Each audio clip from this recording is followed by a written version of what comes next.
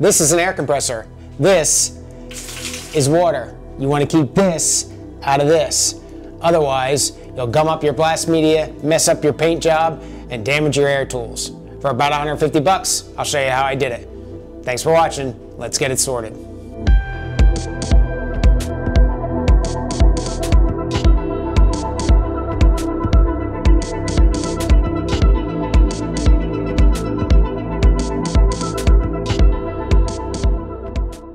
So for the reasons I mentioned in the introduction, you want to try to get air as dry as possible before it goes into the tank of your air compressor. Because on the other side, when you use that air and the pressure drops, all of that moisture and everything that entrained while it was charging up is going to come out of solution essentially, and it's going to get all over the place. It's either getting it entrained in your paint and mess a paint job up if you're trying to spray. If you have a media blaster, it's going to make that media blast stuff stick together.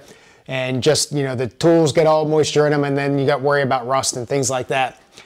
So there's a couple things going on. There's an ideal gas law, Bernoulli's law, Boyle's law. There's all sorts of stuff going on, but essentially, and each person can understand it in different ways. But essentially what happens is when you draw air out of the atmosphere and compress it, it gets really, really hot. So to take this from atmospheric pressure, press it up to 150 pounds or so, towards the end of the charging cycle, if I had put one of those little laser thermometers on that thing would be a couple hundred degrees pretty easily. Well, hotter air can absorb and hold moisture a lot better than cooler air. So as I pressurize it, put it in the tank, it's got a lot of moisture entrained in it, and that just sits. So in the bottom of your tank, as that air cools, because of ambient, because you're not putting any more heat in it anymore, it's a pretty big surface area to help it cool off, that air is going to cool, and all that water that was in there is going to start falling out because cooler air doesn't hold water as well. Well, that water gets entrained and it goes down your airline and it goes out to your tools or your work site or whatever you're dealing with, and you're going to get water all over the place. So, one, drain your tank. Pretty much every day that you use your air compressor, you should drain your tank. I've gotten into essentially opening the drain and just leaving it open and allow that to keep it dry because you're worried about rust inside of there as well.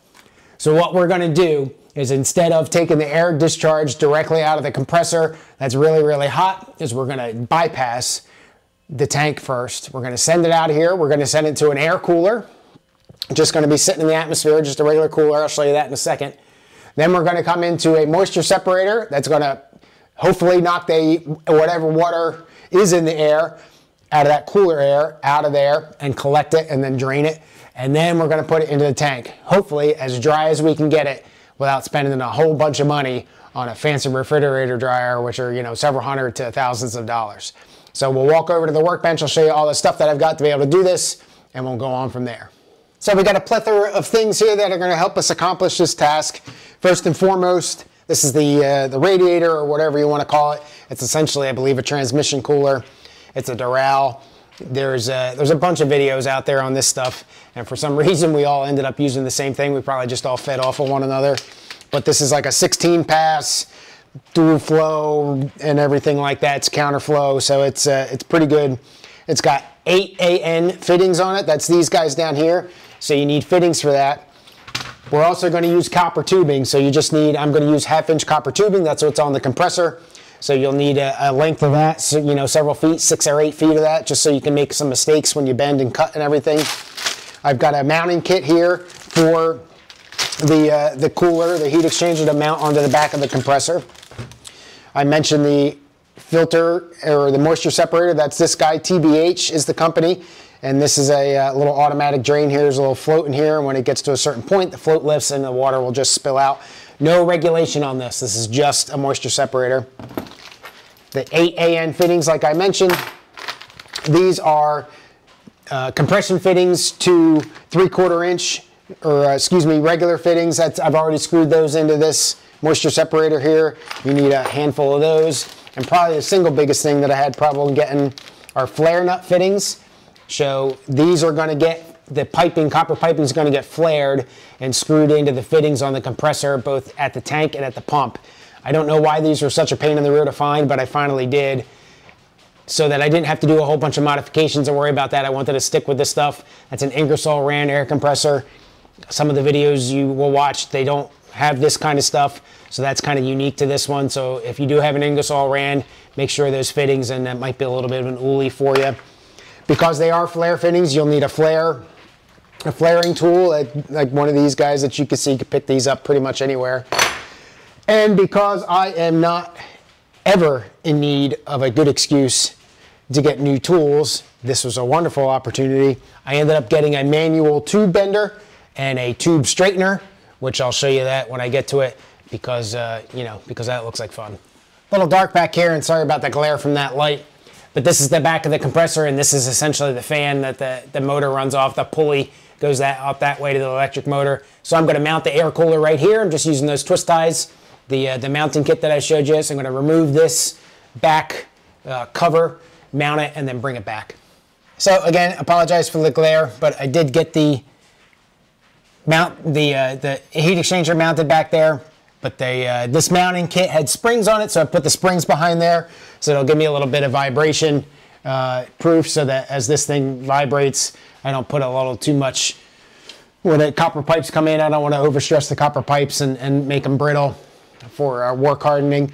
So now, the other thing I did was just drilled holes into the compressor unit itself and mounted screws back here with shake-proof washers, so that, again, for the thing doesn't fall off, and mounted the moisture separator on it. So now I've got the copper pipe that's going to come out of the compressor and goes into the tank. I'm going to take that off and then start measuring pipe, straightening it and bending it and everything so that it comes in and I get all that stuff lined up. So again, I'm going to go out of the compressor into the heat exchanger, out of the heat exchanger into the moisture separator, out of the moisture separator into the tank. I've got the tank completely vented. I still have the drain on the bottom completely open. Power's off, unplugged, the whole thing, so this thing doesn't, come up and bite me. So we'll go ahead and get that pipe off. I'll go over and we'll start playing with some copper pipe. So as I mentioned, I always am interested in getting some new toys. One of the ones I got here was a tube straightener. Never tried one of these before. So I've got my copper tubing here that's wasn't a nice, even roll. So now obviously I've got to straighten that out. If I wanted to do this by hand and bend it by hand, I could have done that with no problem. There's no reason you have to go out and get the tube bender and all that stuff. Again, it's just, maybe one of these days I'll have another use for it. And if not, it was fun while it lasted. So essentially, I think all we're doing here is just kind of passing this through, and you're just straightening it, and you're just pinching it between these rollers and getting it to flow for you. All right, so that looks pretty good, and again, except for the very ends, it's pretty straight. So I'm going to come back maybe an inch or two on each of these until I get to a point where it looks pretty straight. I'm just eyeballing it. I'm going to cut the tube there. So again, the desire is to make this last little bit as straight as possible so that my compression fittings and everything are as squared up to the inside of the fitting as possible. So that's a pretty cool little tool. The next one, though, I think is going to be more cool, is the bender. So this is the ratcheting tool bender that I picked up at Amazon. Carvalax is the company, but Harbor Freight makes them. It's a ratcheting tube bender that both will bend in both directions, both bending it out and bending it in. So I've never used one of these things before. It's obviously got all sorts of different dies in it, and you pick the right die for the right size tube that you're going to do and go from there. So we're going to go over to the air compressor and start marking the tube up and see where I need to make my bends and all that kind of stuff. I've never done this stuff before. I don't know if there's any tricks or anything like that. I'm not going to really worry about it. All I want to do is be able to connect tube that doesn't leak. So if you really want something pretty and nice, this is not the video to watch. So I will get this, do all this off camera, but as far as measuring and all that kind of stuff and how it's going to fit and how I go about it, you'll see the end product.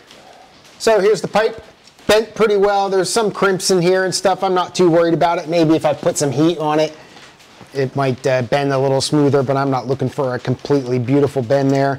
Couple things that I did not mention: if you do have any fittings or anything like that, which for all of this you're going to have fittings, make sure you put those fittings on before you deform the pipe or put your compression fitting on or something like that. Don't forget that stuff.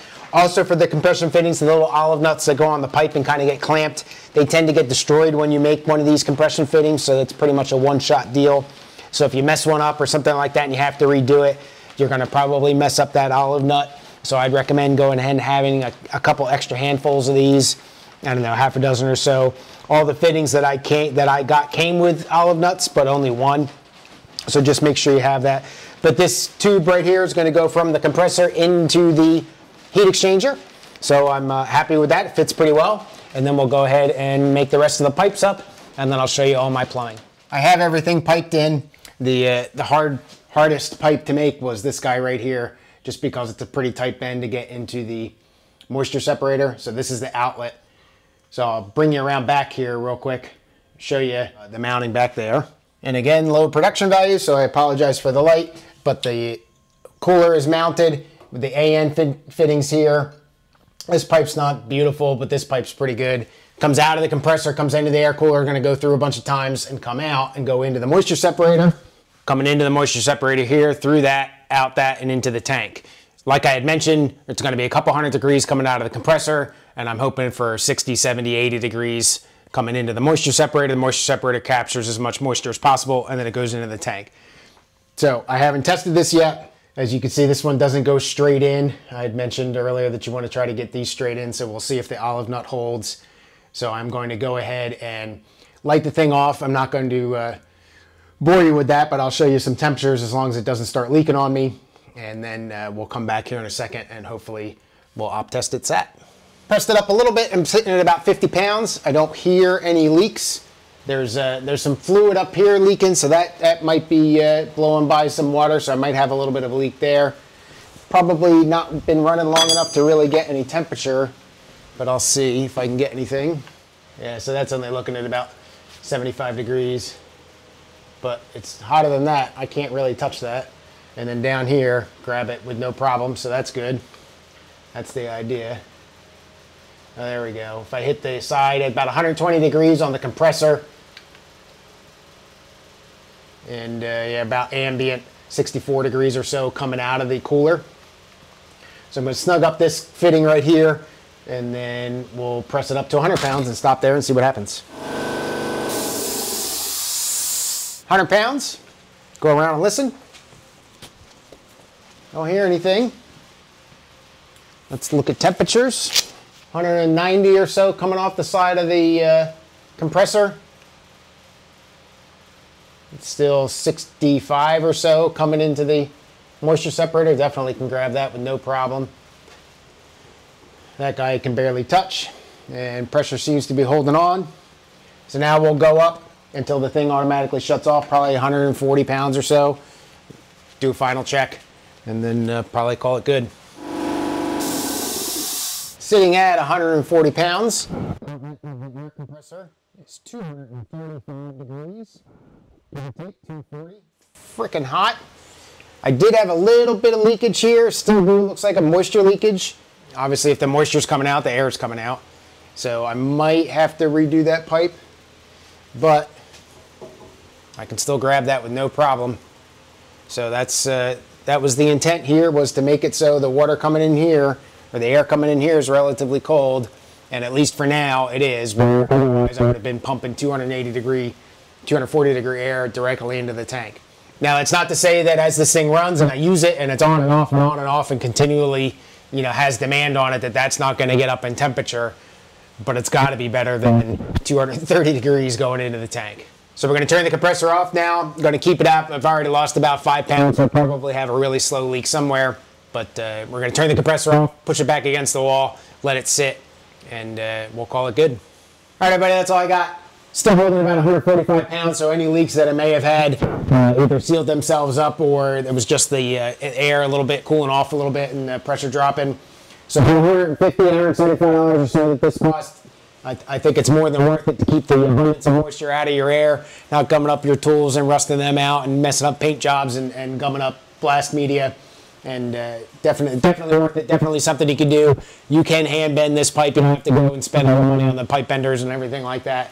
Copper piping is not real cheap, but there is going to be a list of all the fittings and everything that I use in the description, so make sure you check that out for what you might need. And again, your compressor is probably going to be different than this one, so make sure that the fittings that you get are right for you, and just don't trust mine that it's going to work for all applications. So definitely worth it. I highly recommend it. Thanks again for watching. Have a good rest of your day. Cheers.